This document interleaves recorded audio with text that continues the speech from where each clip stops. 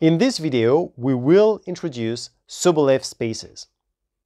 So let me consider I an open interval of R, which is not empty, and define H1 of I as the set of all functions v in L2, such that the derivative of v is also in L2.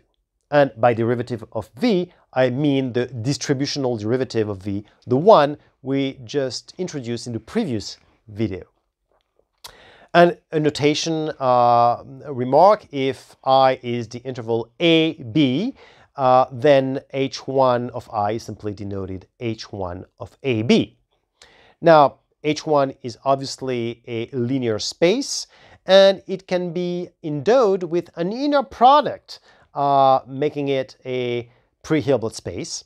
And that inner product is simply the inner product in L2 plus the inner product of in L2 of the derivatives. So it's uv in L2, inner product in L2 of uv, plus inner product in L2 of u prime v prime. Now this norm is actually, this inner product produces a norm, and the norm is actually complete, which means, the space is complete for this norm, which means that not only is it a pre-Hilbert space, it is also a Hilbert space. So H1 is a Hilbert space. Now, I could define Hk for any k in N the following way. Hk is the space of u's in L2 such that the mth derivative is in L2, m being between 0 and k. Now, when I do the 0th derivative, as you know, it's just taking the function.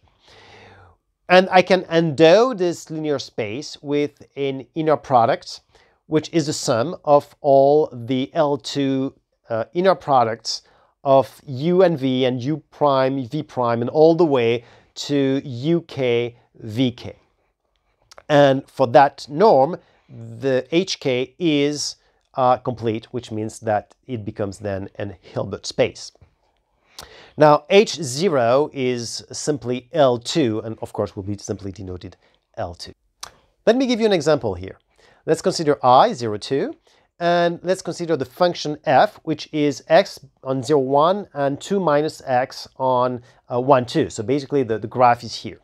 And that function will be called a basis function, and you will understand why it is so when we do finite element methods.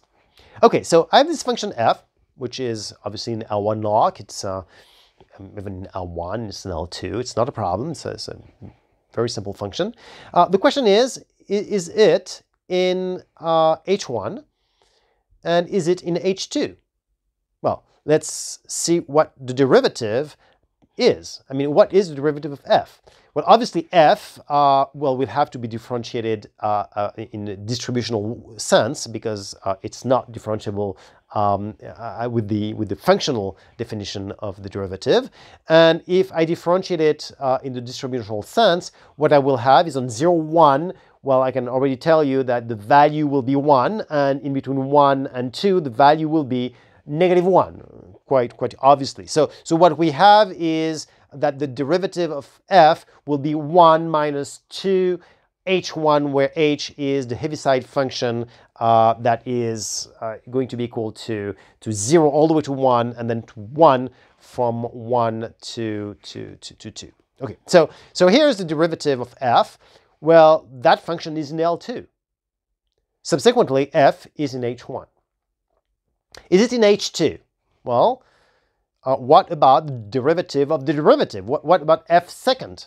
Well, I need to take the derivative of 1 minus 2h1, which will be, well, the derivative of 1 obviously is not a problem, and then that will be minus 2 delta 1, which is not in L2.